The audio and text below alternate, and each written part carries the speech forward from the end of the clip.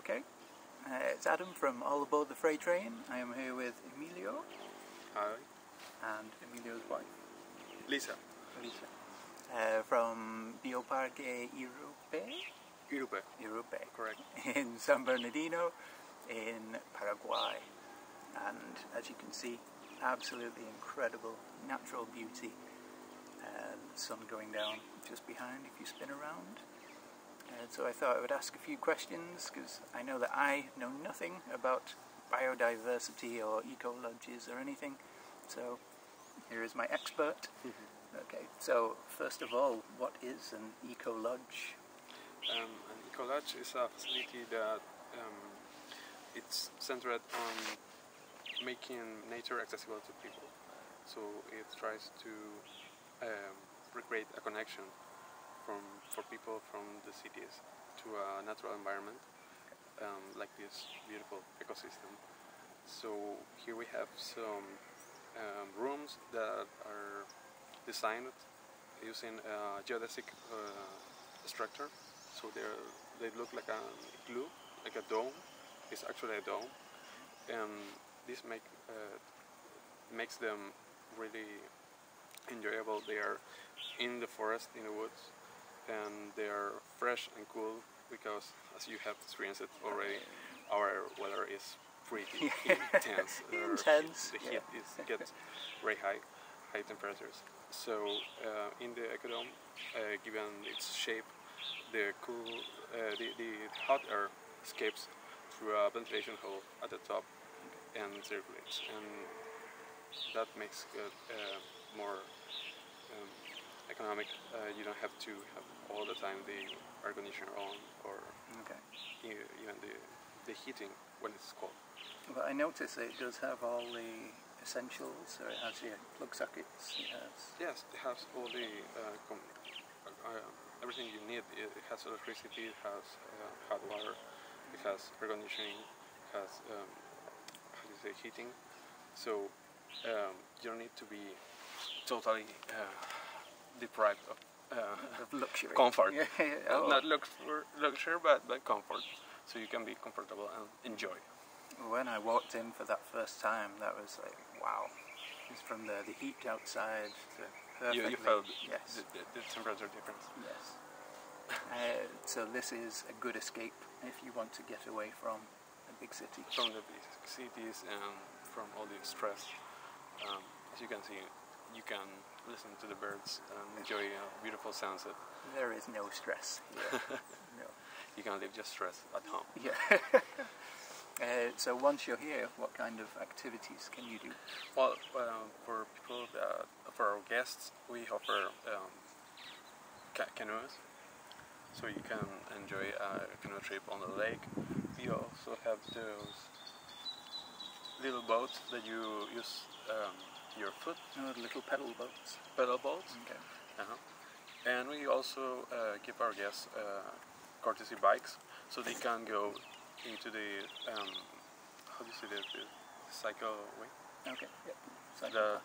Cycle path that goes like 20 kilometers into the next town, Okay. and all the other way to the downtown San Bernardino. Okay. So they can enjoy riding a bike. So you don't need to just relax here, you can do adventure activities. And we also have some paths through the forest.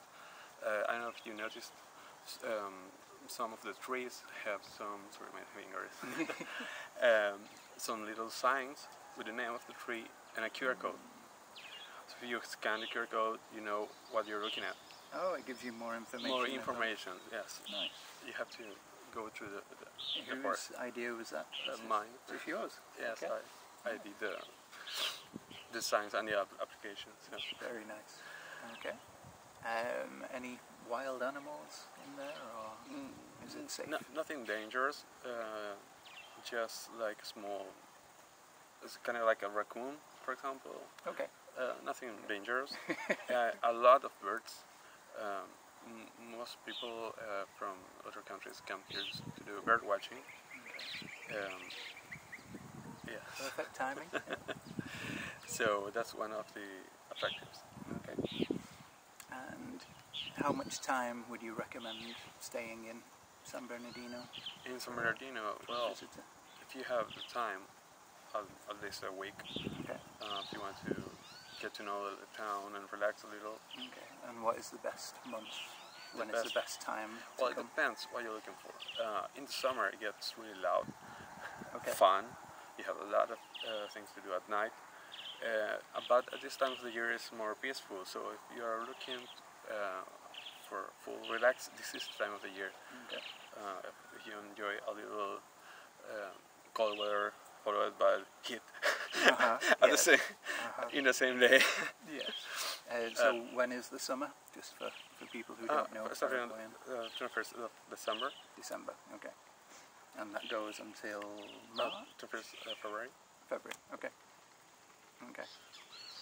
And with March. March. Okay.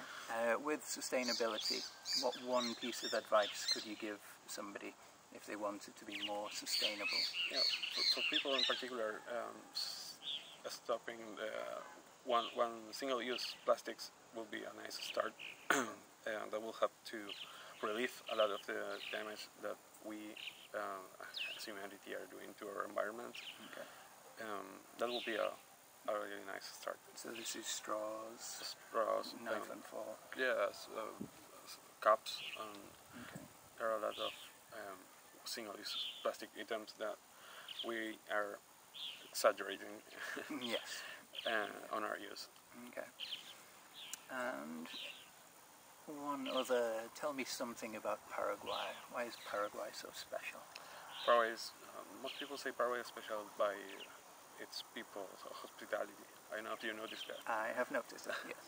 Yes. People here is actually really warm with foreign people. We embrace other cultures. Most people don't discriminate. We like to learn from people from abroad. So people are always welcome. Yes, I have definitely noticed that, which is why I've come back 3 times now. I'm glad you did.